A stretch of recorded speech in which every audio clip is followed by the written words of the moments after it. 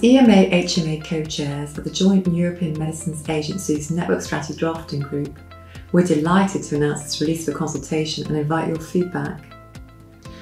Today, as we face unprecedented challenges in the face of COVID-19, it's more important than ever to look to the future and set our collective goals and objectives for the coming 5 years. In the strategy, we're focusing on 6 key areas which are closely aligned with the European Commission's Pharma Roadmap: availability and accessibility of medicines, data analytics, digital tools and digital transformation, innovations, antimicrobial resistance and other emerging health threats, supply chain challenges, operational excellence and sustainability of the network. We would like to hear your views on the proposed objectives, what you see as future challenges, and whether there are other areas that we should address based on COVID-19 or more generally. Your input is very important to us.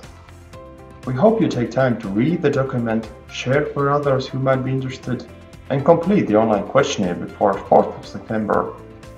On behalf of the heads of medicines agencies and EMA, we invite you to join us in shaping the European Medicines Agency's Network Strategy to 2025.